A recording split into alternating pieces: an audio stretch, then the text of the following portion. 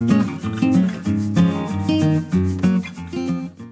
guys, and welcome back to Murphy Bed Studios. My name is Alex, and in today's video I am going to show you the mechanism that we use on all of our beds, and stick around to the end of the video to see how it actually works on the bed once it's installed. So let's jump right into it. So the mechanisms that we use for our Murphy beds and have used for the last 7 years have been a spring-loaded mechanism.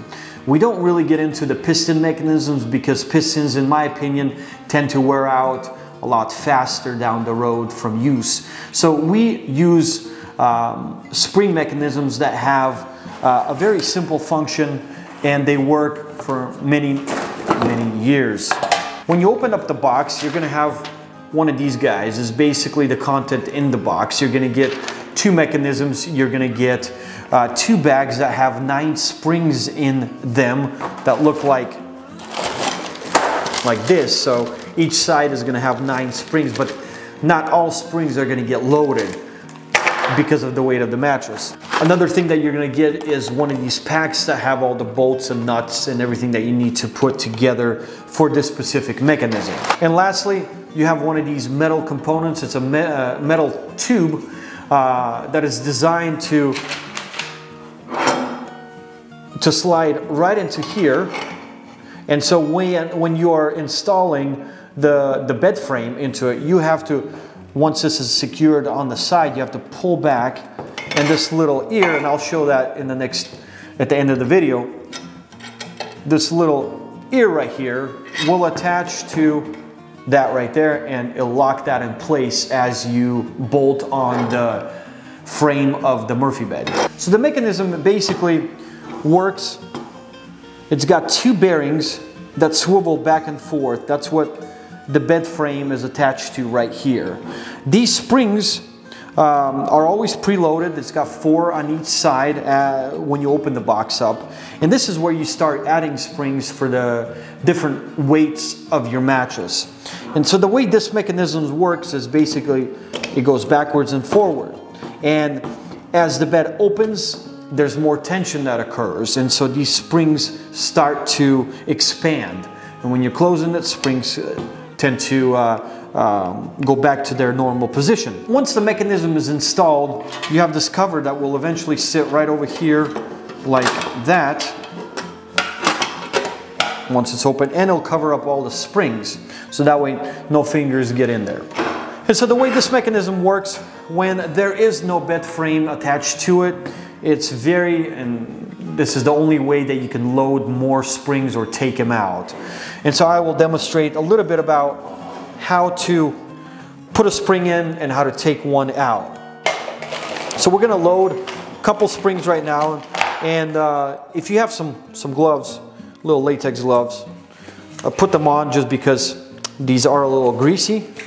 And as you can see right here, when you swivel this around, it kind of gives it a little easier way of pushing a spring in or taking one out. So to take one out, you could just end up pushing one side and pulling them out. The same thing coming back in, it's a little bit more difficult. You do have to kind of bend the spring a little bit and release as you latch it into this portion.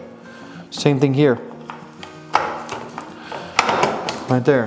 When you've installed your bed frame and your bed frame doesn't want to sit on the floor, like the legs are kind of coming up a little bit off the floor, it means that you have a little bit too many springs in there because that tension is pulling that bed to come up the floor. So what you need to do is you need to remove the bed frame out of the mechanism, and that's in my separate videos that you can watch.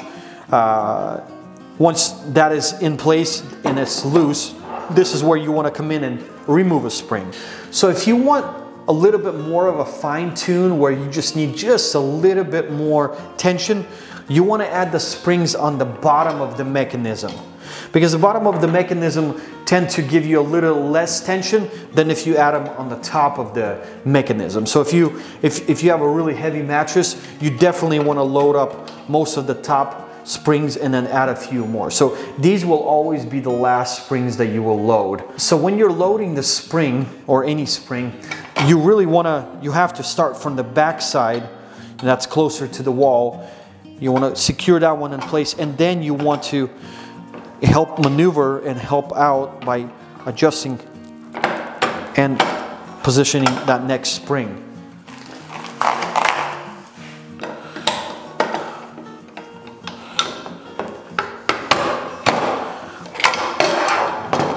So once you've added, usually on a standard size mattress, 12 inches, that's not a Tempur-Pedic or a foam mattress, you know, you want to have about 6 springs on each side to get a good balance. So now you've kind of seen how the springs are loaded in the mechanism. You've seen what kind of mechanisms we use. Now if you want to walk back with me to my showroom, I want to show you how this mechanism actually works with the bed frames that we have, and how the springs work as it's being opened and closed.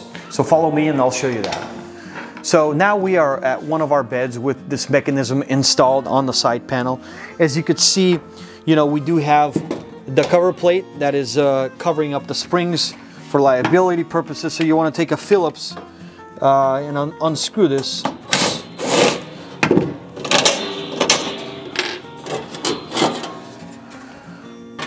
So as you can see, we have 5 springs on this side and we have 6 springs on that side. And so that perfectly balances this specific mattress. And as you can see how far these springs are extended.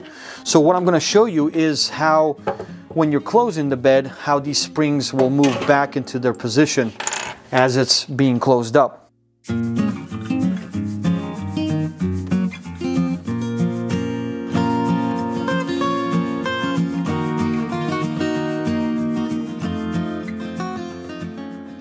In our mechanisms, we have 2 bearings that are always moving when you're opening and closing the bed. And as you can see, the top bearing is right here, and another bearing is right below that. That is what this metal mechanism rides on as it's being opened and closed.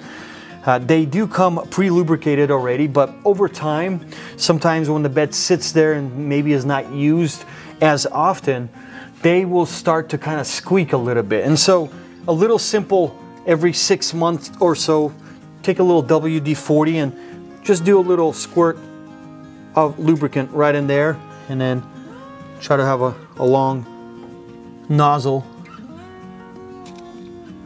a little bit right there, and that will solve that issue with any noise that this might make.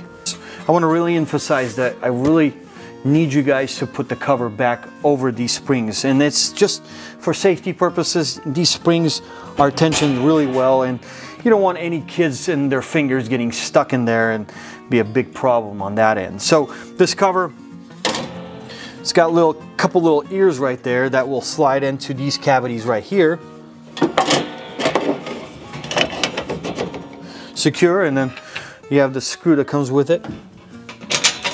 The top hole is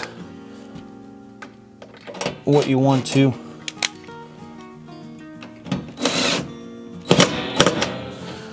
So there you go. That is how our spring mechanism work, and that is the mechanism that we use on all of our Murphy beds.